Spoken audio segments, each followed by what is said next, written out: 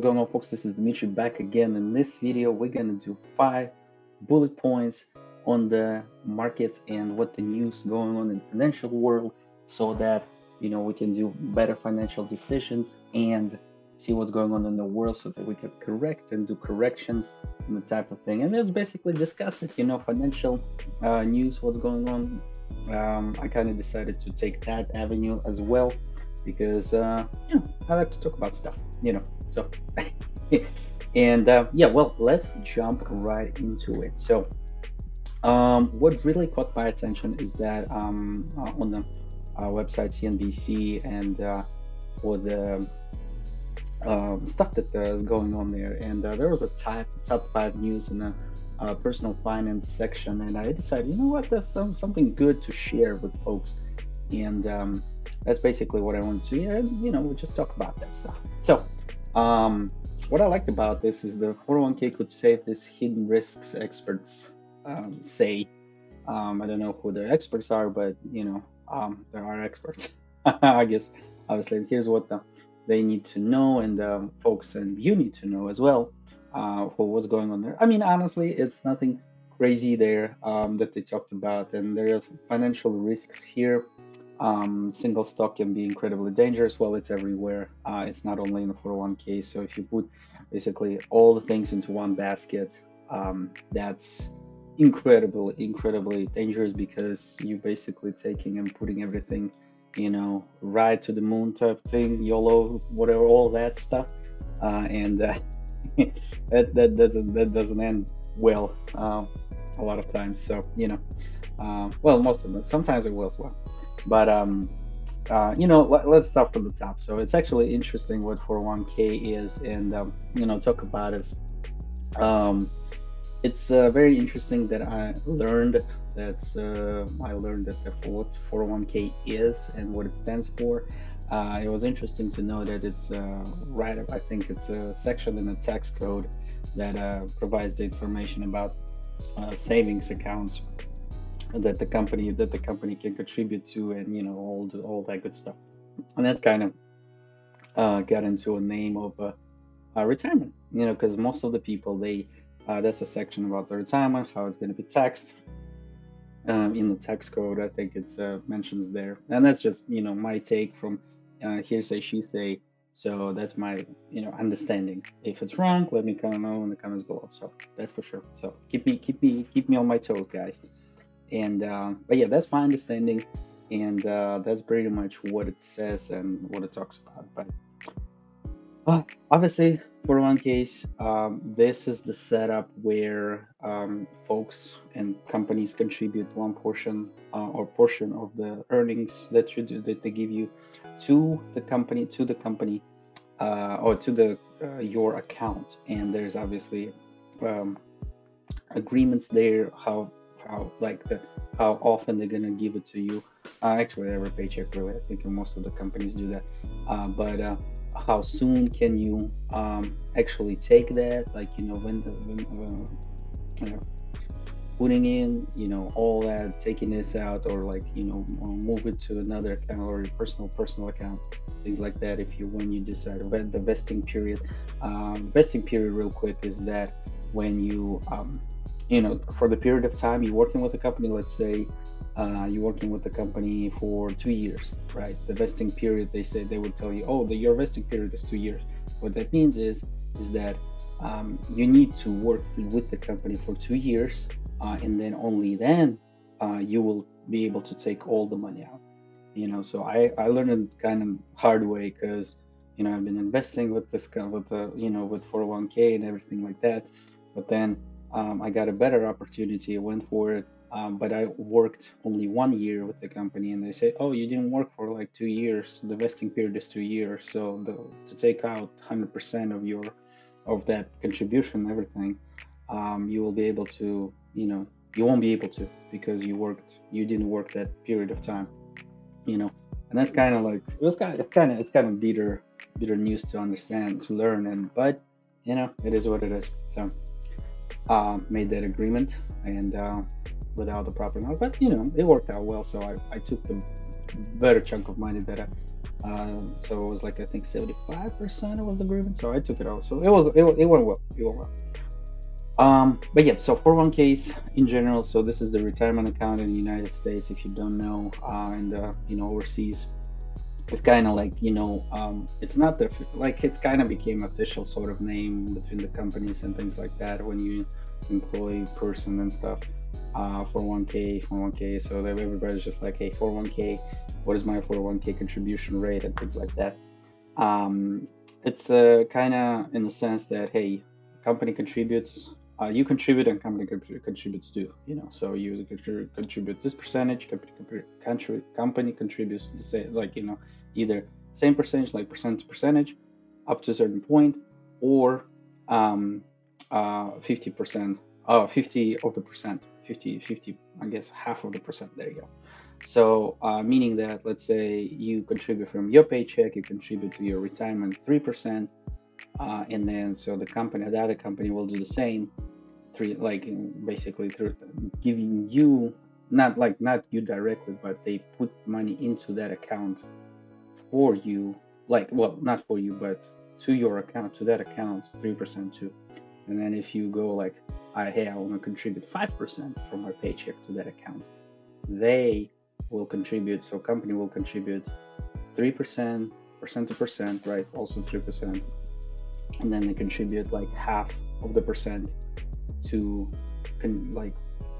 up to 5%. So it gets a little bit complicated, but at the end of the day, it's basically extra money. Like, you can think of it as a extra money in your pocket if you work that vested period with the company. And honestly, it's good, but if that money is locked, and I mean, not locked, but if you take it out, you will have a penalty pay in taxes. So because it's technically considered as a retirement. But yeah, so, and this is the news. So that they said, let's just have a background of what we're talking about. Is that's what happens there. So the hidden risks is that if you put money into one stock, right? So I mean, there's always risk there. So how 401k works is like money flow we just talked about, but the means by how it works is basically there's going to be opening account with, like, let's say Fidelity, right? I have this mark here, but that personal use. So let's say that's a brokerage account for stocks, and that's where they open accounts. Sometimes Fidelity, sometimes other places. There are a bunch of other companies do that, and they open accounts, right? So obviously you have access to that, and company has access to that in the sense that they contribute money to it. So, and that's where, like, they put 3%, you put 3%, so from that amount. So, and yeah, so that's basically what they're putting in, and that's where when they set it up. So that account looks like 401k, right? And that account is being created with that. And then usually, like, they give you, like, they send you a bunch of paper saying, like, hey, here's what, like, our mutual funds are. If you don't know what mutual funds are, check it out on YouTube. There's a lot of information about it. So yeah, I don't have that information yet, but if you thought of me and wanted to look for me, I highly appreciate it, and like and subscribe down below if you want to hear from it, and let me know in the comments below. But other than that, they create the account there, and basically they buy a mutual fund or stock or ETF and all that, any of that, and then basically they buy shares for you under your name, basically, or under that, in that account. So they contribute money, and then it automatically buys more shares. But some companies, they don't do that. Like, you have to actually select which mutual fund you're going to select and utilize and all that. So bear in mind that this is important, So that's basically what they're talking about. So if you put your 401k, that contribution, right? So when the contribution happens, when they do it like into only one stock, because you technically you can unselect it and say, hey, I want this, like Apple stock, let's say, not sponsored, but Apple stock, right?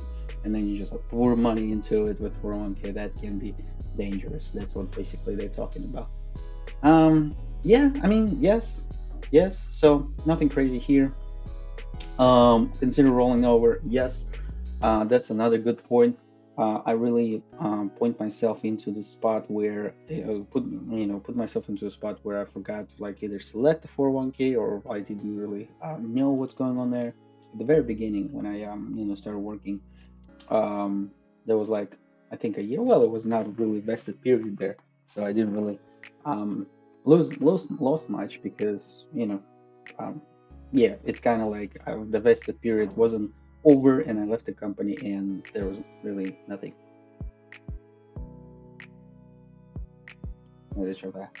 So yeah, it's basically that. So, but I already I didn't invest any money into the market at that time, so it was kind of like yeah, my money was just basically sitting in my bank account. So it's kind of like you know what, eh. So nothing crazy there. So that's pretty much what they're talking about in this. But as I was like, it's not really big issue, but it's good to know. When I read that, I was like, hey, I never really talked about 401k. What is it, and how can it be beneficial to you? So, but yeah, here we go. So this is one point. So the second news that I want to talk about is that half of the Americans say achieving retirement security will take a miracle. And why inflation is to blame? Well, I can tell you that much that reading this post was very interesting to see that half of the Americans looks to be, having struggled with this, obviously. So, security score improved according to new research.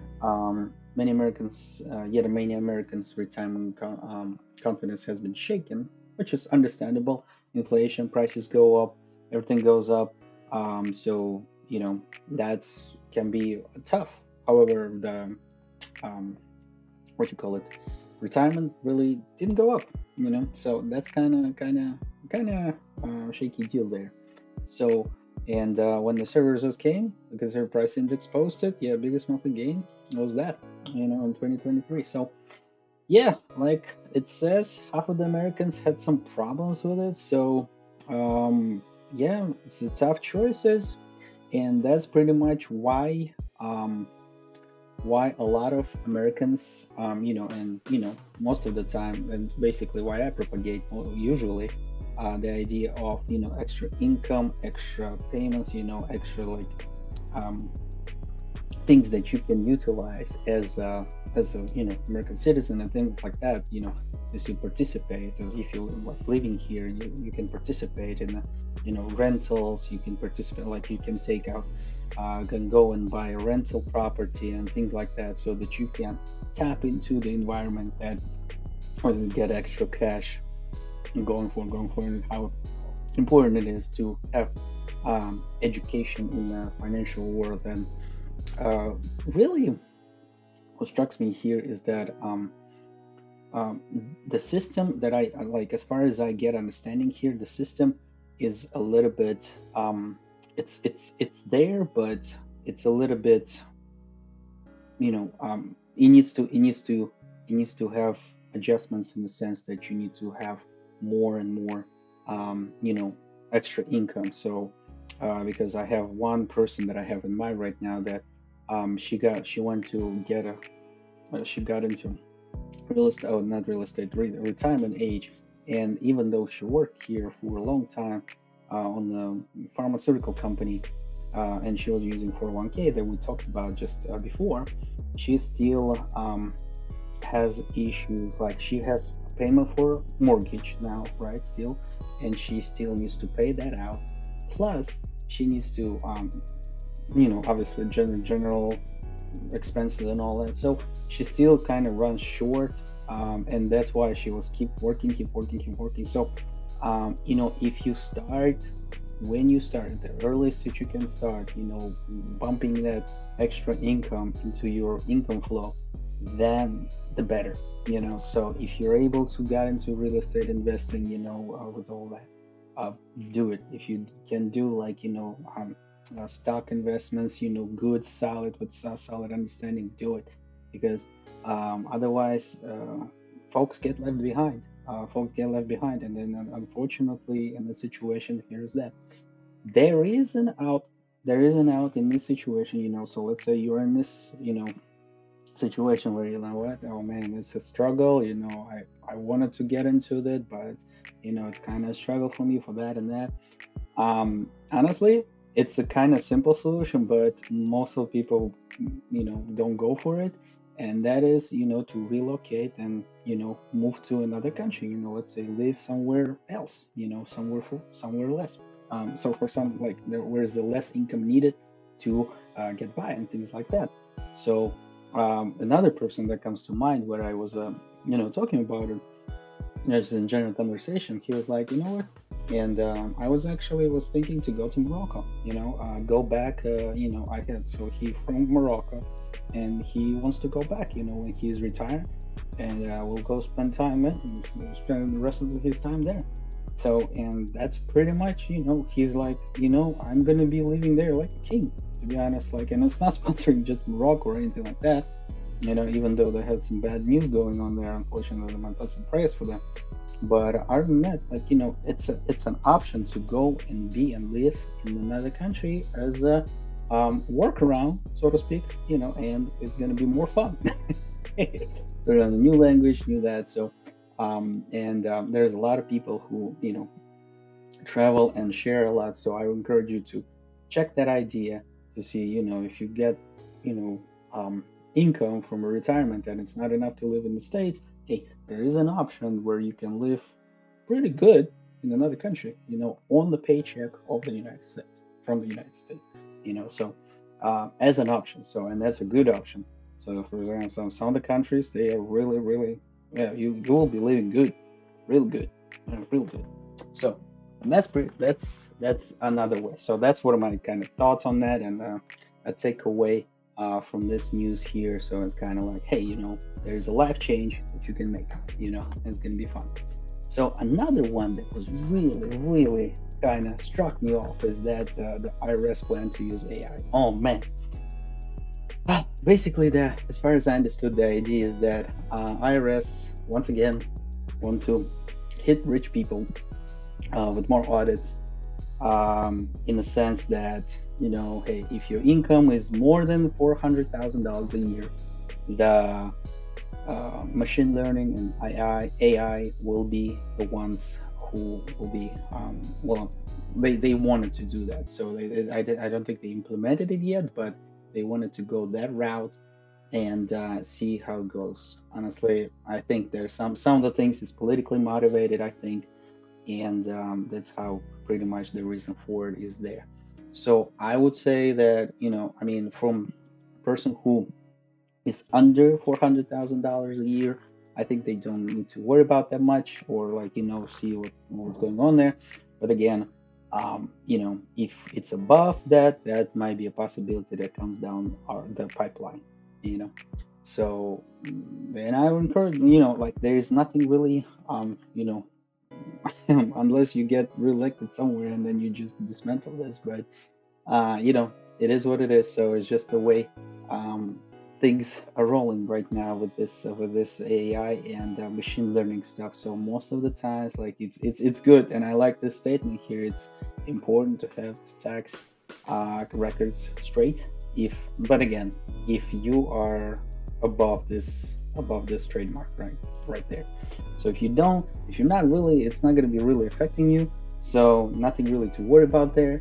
If you're not above $400,000 a year, which many people aren't really, so nothing to worry about it. If you are above that, I believe you actually can get around it and do, it's not, it's not. I don't consider it tax evasion as you just utilizing the options that is there, as a tax provision, and you basically claiming, hey, I have my company going on. I do this. I pay myself, like, whatever estimated range, which is kind of interesting, if you consider the richest, like the richest government, I think, official is the president, and he get, as far as I heard, he gets this amount of money. So I'm I'm confused. But some of the things you just think of it as like, why is it 400,000? Why is it not 500,000? It's kind of like, what? So like, it's kind of like, things you start thinking about it like kind of in that way. Key is that IRS plans to hit people with more audits. Um, yeah, I guess they want to keep it up, keep the money in the flow. And sometimes, I guess they want to eliminate the human error. I don't know the reasoning behind like the plans, why they doing that, but as far as the making and actions there, it is there. They plan to do anyway. So might be correction. So it is still in planning. So it might not be actually happening, but still a thing to know about. So yeah, very interesting. Next up is Social Security retirement may grow um, $57 per month. I don't even go. I don't want to even go there.